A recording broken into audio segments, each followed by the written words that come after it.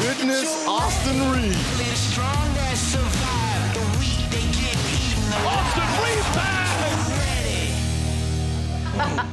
The primal yell. There he is. He's been in the league for 3 years. You know him. You love him. Coming off a championship weekend in Las Vegas. Austin Reaves, first of all, I know you're still like a little bit under the weather and that this was your flu game. And LeBron did put it to the press and everyone that was within hearing. Better flu game, MJ or Austin Reaves? Where are we on this? Oh, boy. Everybody takes Bron a little too serious. I love it. I just think being even in the conversation is kind of funny to me. But because you were ill, were you able to, I mean, it's Las Vegas. Did you celebrate? Did you say, I'll deal with it next week? Like, what'd we do here? No, right after the game, I went straight to the hotel, went and got in bed. My family stopped by for like 15 minutes, but I was struggling. Man. Damn. So we giving the edge to MJ, because MJ would have went right back out. What a bummer. Fair enough. What a bummer. Austin, there's been a lot of talk about whether there should be a banner raised for this in-season tournament championship. Would you guys, what do you say? Would you raise a banner at Crypto.com Arena? I don't know. I mean, the Lakers are so used to winning championships, like actual championships, that I don't think we'll raise a banner. But you know what? It is the first time for anybody to win that tournament, so that's special. So regardless if we do or don't, I'll be happy. But hopefully we can raise like a real championship banner this year.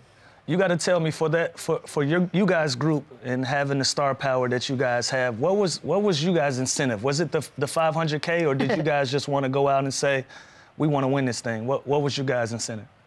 I think it was a little bit of everything, and I think that what Bron said after the game was real when he said that being records will be broke, all that.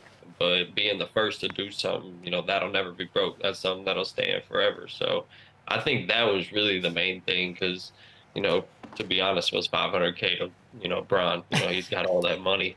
So I think it was really just being the first to do something like that. I think the visual was kind of fun. It was fun as a fan to watch a basketball game where you knew that like there was an actual money amount on the line and it was for everybody. Like that just felt different, I think, for us watching. I loved afterwards when LeBron was like, the young guys were, hey, when do you think we'll get our money? By the way, great question. I'd want to know the answer too. Like, did they get any of it to celebrate in Vegas with? Because Lou said none of that's leaving Vegas if it was him. I'd have left all mine in Vegas. Yeah, I'm going home with nothing. That's funny. I don't think, honestly, I still don't know the answer to that question.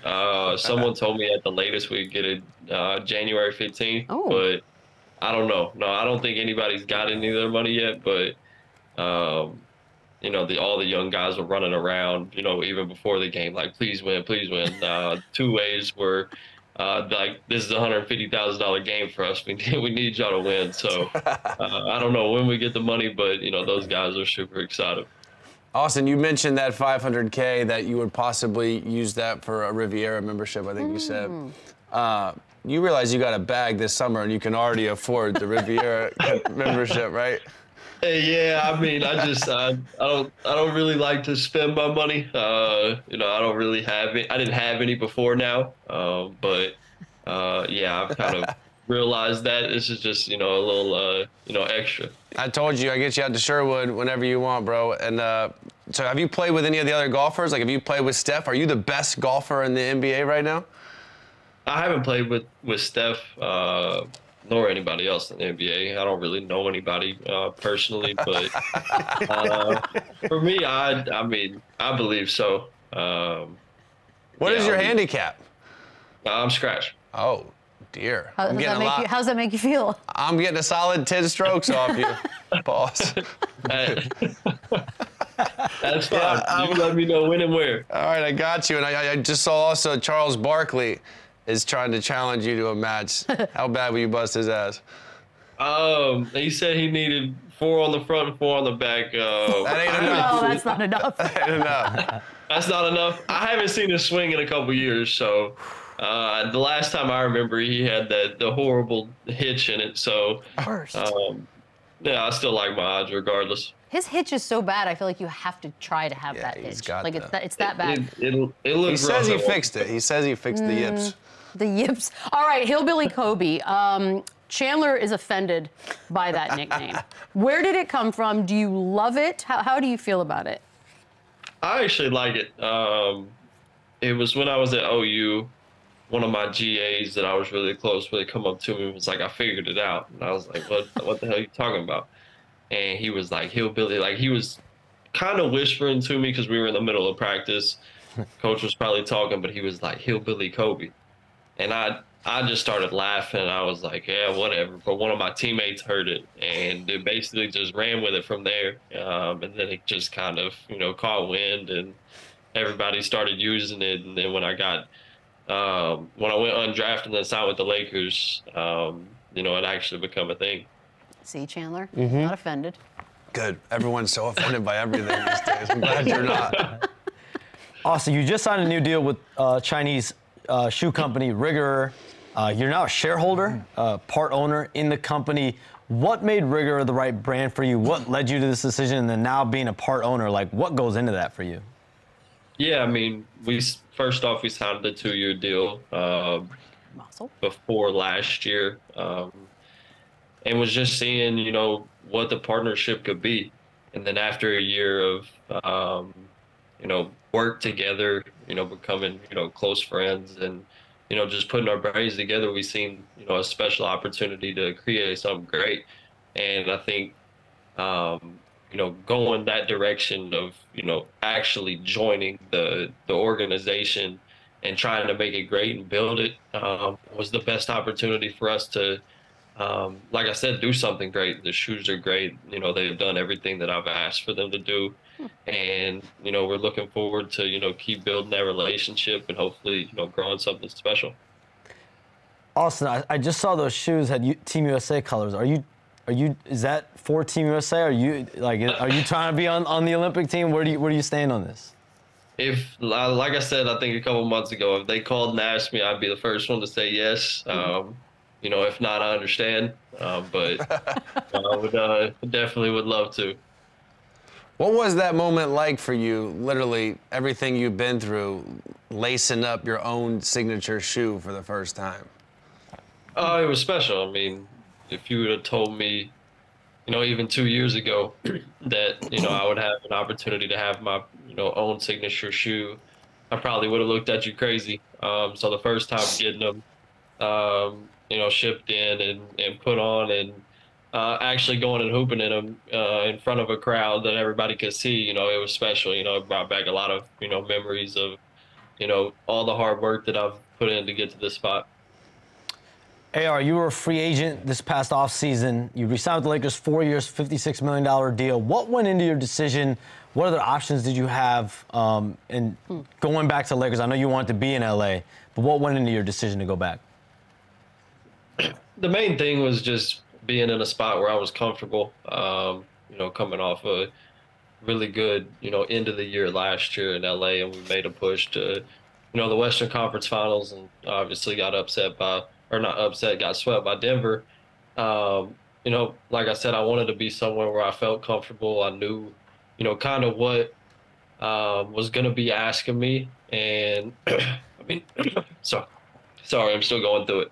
I was still trying to, figure out, the money situation and all that. But at the end of the day, I was restricted, so it kind of made it a little more difficult. And LA did a really good job of putting out there that they were going to match everything. So teams were kind of reluctant to, tie up their money before between the first and the sixth. Yeah. So at the end of the day, I wanted to be back in LA. Like I said, I wanted to be somewhere where I was super comfortable and knew what was going to be asking me, and obviously, have an opportunity to compete for a championship. Austin, LeBron has praised, your basketball IQ, the way you see the floor, everything. How nuts is that? I know I'm 35 years old. He's my guy growing up. He must have been a huge fan growing up. Like, how weird and how crazy and surreal is that first of all, that you're playing with him and that he loves your game and loves playing with you? Yeah, I mean it's crazy the fact that he's still playing, to be honest. But uh, it never gets old, honestly. Like anytime you have a guy of that caliber that knows the game that well, it speaks highly about you. It feels good and it empowers you. But one thing I can say, obviously, and I know everybody knows that he makes my life a lot easier.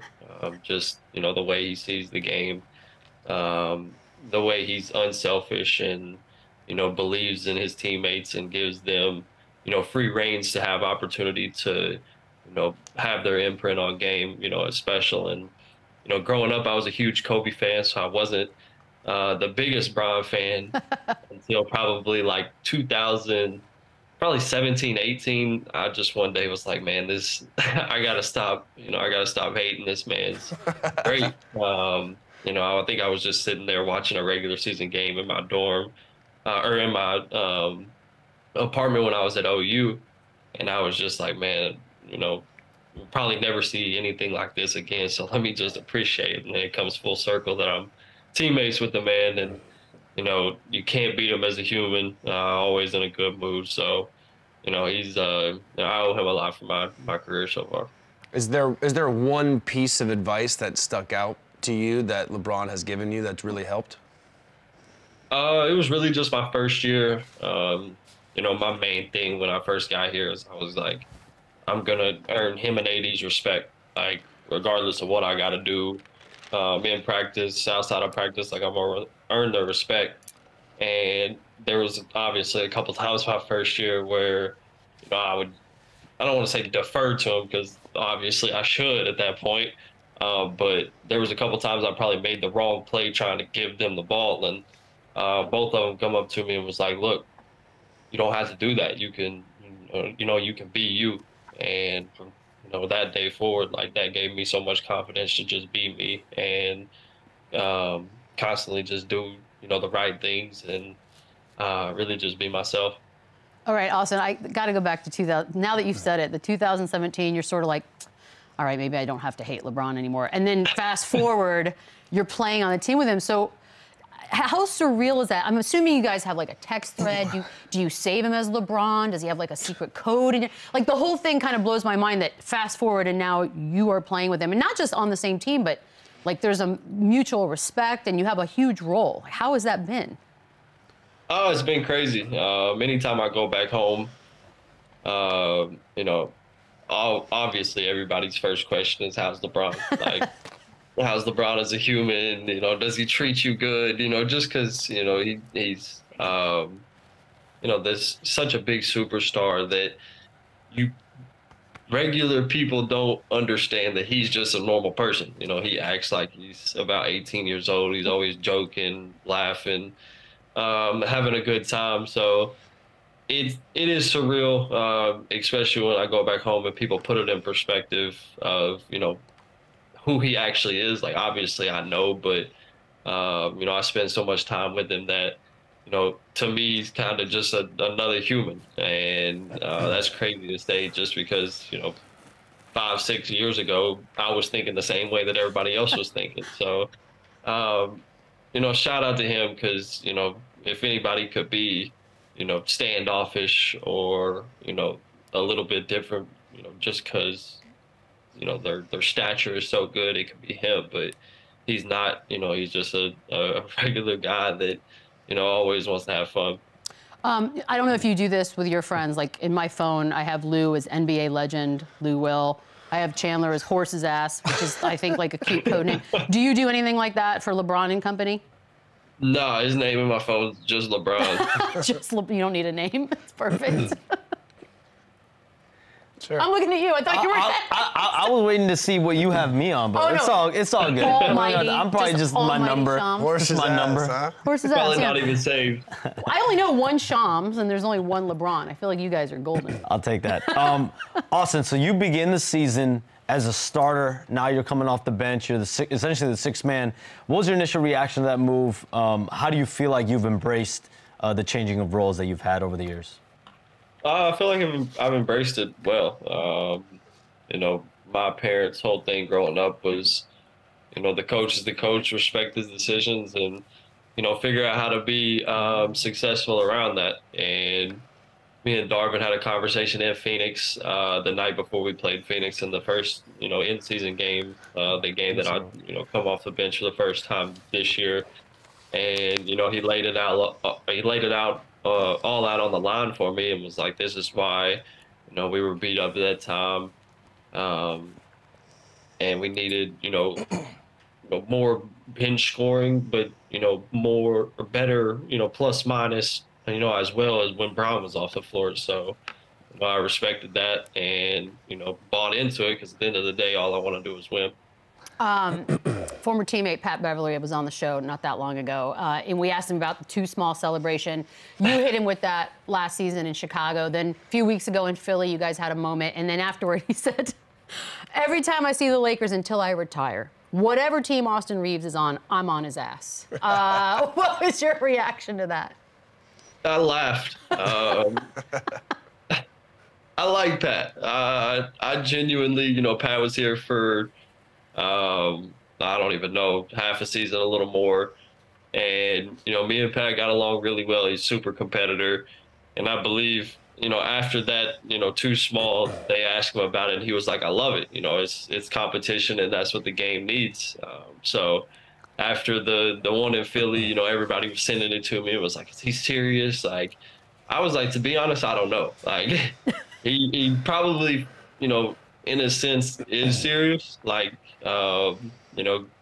stuff like that probably sticks with him just because he probably has to find things to, still motivate him because, he's been in the league for a while. But me and Pat, I believe have a, mutual respect for one another. And at the end of the day, it's just competition. We were talking to each other at halftime. And I said something to him because he said something about me on his pod, having my back. I was like, yo, appreciate it, bro. He was like, I'm your biggest supporter. Like, keep going, basically. And then all that happens, and everybody's like sending it to me, like I said. So there's so much more that goes on than everybody sees. Hey, he's not forgetting that anytime soon, though. Knowing that animal, he's not letting it go. He's not letting it go. But also last season, you had the legendary "I'm him" to my beloved Memphis crowd. Were you just waiting on the right moment for that, or how did that come about? It was just straight adrenaline. Yeah, I don't ever when I'm playing the game, all I can think about is the game. I don't think about celebrations, anything I'm gonna say. Everything I say is pure to me just being caught up in the moment of the game. And it was a situation where I had a really good fourth quarter, and obviously a big game one in Memphis against a really good team. I knew probably over 100 people in attendance because it's like an hour 45 from where I grew up. So pure emotion and joy, honestly. Austin, you're also one of the best players on Team USA this past summer. You had a freeze celebration when you were shooting, making threes on Team USA. Is it true that Steve Kerr outlawed that? Did he ban that? He tried to. So I started to try to get everybody else on the team to do it as well. I remember it was very early in the USA stuff, and I was just messing around in practice, and I hit a three, just shooting around, and I did it. And Kurt looks at me and was just like, no. Or I've seen this too much the past, month and a half or so. He was like, we can't do this for the next couple months or I'm going to go crazy. Like I said, so I continued to try to get Mikal, Cam, all those guys to do it with me. And, it was all just a big running joke. AR, you've become quite a celebrity in LA, and I play for the Clippers and I've played for the Lakers, and it's definitely two different vibes when you play for both of those groups. What are some of the perks playing with the Lakers? It's the Lakers. It's just I believe I haven't played for the Clippers, but I think it's just a different, feeling. I think that, it's just a Lakers town. It's a Lakers city. If you play for the Lakers regardless, big dog Bron, or you can go down the list. I believe everybody's gonna know you wherever you go. You're gonna be recognized more. But for me, I stay in the crib, so I don't have to deal with all that. But I think it's just a different feel, like I said. Austin, there were some stories last year about you and Taylor Swift.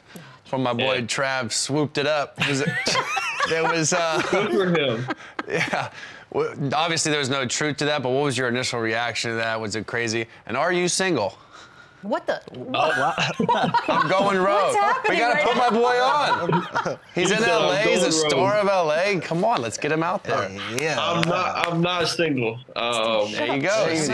Yeah, I'm good. I'm locked down, and my first initial reaction was like, I was back home in Arkansas. I was playing cards with my friends, and one of my friends sent it to me, and I was just like, "Are you serious?" Like, as much as I try to stay out of the media, out the way, it's almost impossible to do that. That goes back to Lou's question about being a Laker. Anytime something like this happens, they try to attach names to people just because you're a Laker. But as much as I try to stay out of the media, I was just like, here's another one. Austin, could you and Taylor Swift even be in a bar and not like? Yeah. I couldn't even imagine. That was what the report was, that they Right, were in a together bar. in a bar. Like I couldn't even Without video? knowing how famous you two are in your respective rights. Like obviously her. Knowing how famous bar? she is, she's gonna be in a famous. bar. No. I don't know. Have you ever been out and about and somebody's like, "You're not a Laker"? Like you had to like prove it to somebody? Oh no, I'll tell y'all even worse. We were in Brooklyn. I don't know if it was my rookie year or last year, and I was injured at the time. So before the game, I was getting treatment, and it went a little bit into the first quarter, maybe the second quarter, and so I jumped in the shower and put on my clothes, and I was walking out to the bench, and right before I got to the bench, I was about to sit down. Security grabbed me. And it was like, "Well, what are you doing?" And first person I seen was 80 bust out laughing. Was like, "Yo, he's a player." I was just shit. So I've gotten that a couple times. My rookie year going into crypto, you go down or Staples, you go down the ramp. I was dropped off at the top a couple times because I didn't have a car yet, and I was just trying to walk through to go down the ramp, and they would stop me and be like, what's your credentials? Like, you work for the team. That's awesome. Pros and cons of being a white guy in the NBA. It's Austin. racial, Austin. Get used to It's it. always For sure. racial. For sure. Dude, this has been awesome. We appreciate the time. I know you're probably exhausted. Go back to sleep, Sudafed, all that good stuff. That's the plan. Good luck, best of the way. Appreciate your AR. Appreciate Keep it it. going. Y'all have a good one.